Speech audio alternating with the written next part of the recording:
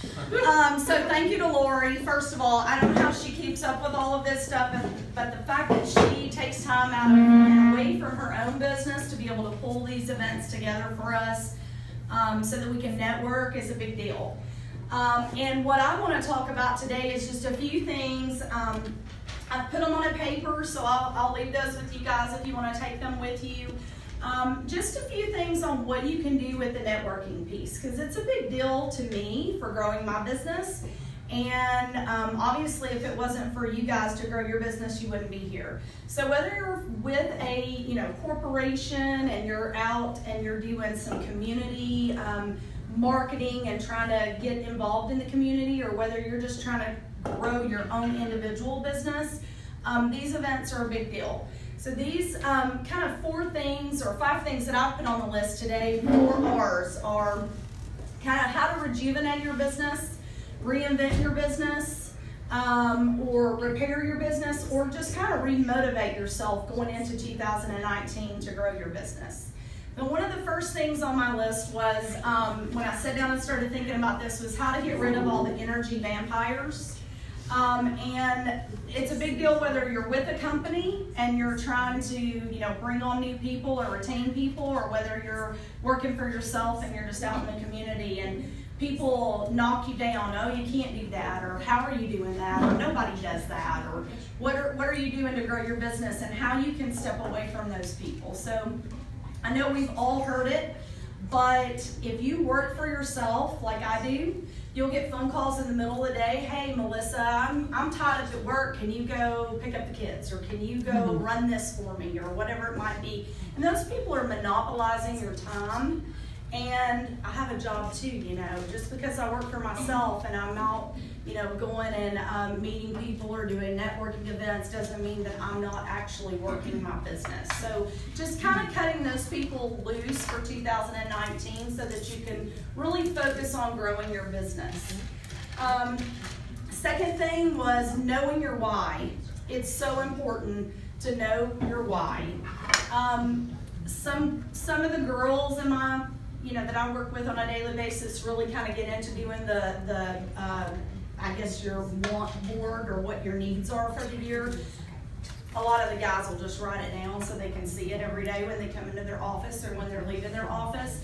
I'm not a very crafty girl, so mine's just written down as well. But, is it purchasing a new home this year? Is it, I want to get out of debt? What is your why? Why are you going after this business every single day? Or why are you trying to improve?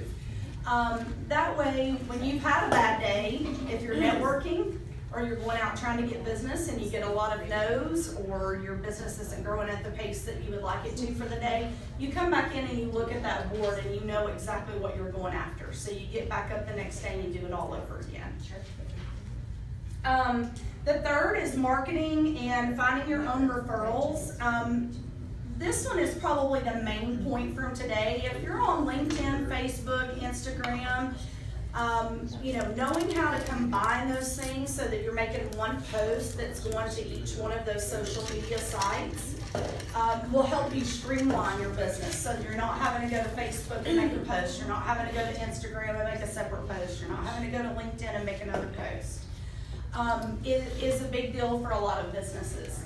And just responding to people when they send you a message on Instagram or LinkedIn. So a lot of times, we have these resources at our fingertips, but what we do with it once we leave here is a big deal. So like Laurie said, you're going to get some business cards today.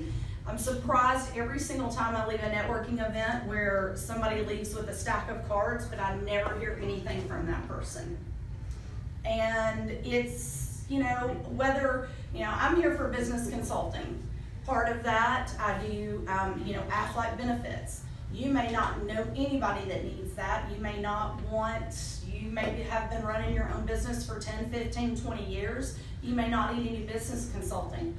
But I'm talking to people every day who do need your services. So if you don't take the cards that you get today, or you don't respond when somebody likes a post that you make on LinkedIn or you on Facebook. It's as simple as somebody can like your post and you saying, hey Daniel, Thank you for liking my post today. Did you like it because you like the material? Would you like to see more material on this? Do you want more information on this? Just going 1 or 2 levels deeper with anybody that's paying attention to what you have to say, because there's a reason why they stopped to like your post.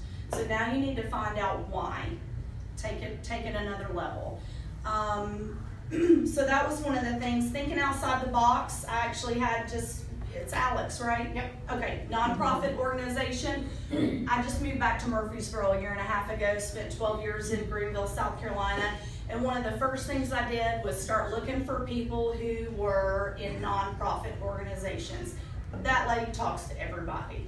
She's looking for donations. She's looking for people who want to come speak. She's looking for people who can help her.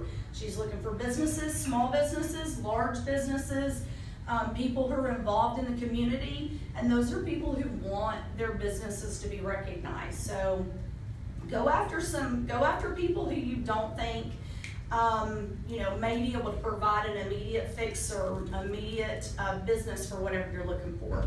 Kind of like we were talking about this on the way up because we rode up from Murfreesboro together. So Julie Roberts walking in that shop that day. Everybody knows that movie, right? She walked in, nobody paid attention to her because they didn't know what. She didn't look like their normal customer. You meet somebody out today, they've got on their jeans and they've got on a t-shirt and they don't look like the business owner that owns that multi-million-dollar corporation right down the road. Talk to people. Get your name out there. Talk to them. Tell them what you're doing. Share ideas. Even if they can't provide an immediate business partnership with you, they know people who can. So ask for that. And the last thing was be a referral-e, which, I make up words all the time. So, I put that on here. I was like, yeah, I just made that up. But, along those same lines, just making sure that you're giving to other people within your group. So we're all here today. We're all going to get cards. I'm going to reach out to every single person that I pick up a card from today because 2 weeks from now, you may run into a business owner or you may be out in the community talking to somebody who needs the services that I can provide. You may also have some referrals today. So make sure that if you see a post where somebody's looking for a plumber and you've met a plumber in one of your networking groups, tag that person in that post. If you don't ever take the time to do that, people aren't going to take the time to do that for you. So it's all about just being in the community, getting to know as many people as you can, and really just going a level or 2 deeper with your events that are in front of you and being able to grow your business. So thank you for your time. I hate that you're videoing me and it's going to be on Facebook, so hi to all of Facebook. But I love being here, so you guys have any questions? Did you say you had your hand out? I do, yeah, I typed it out. So I was like, well, I could get up there and get totally off track, and then they'll be like, what did she talk about? And never get to the end of it. So thank you guys, appreciate it.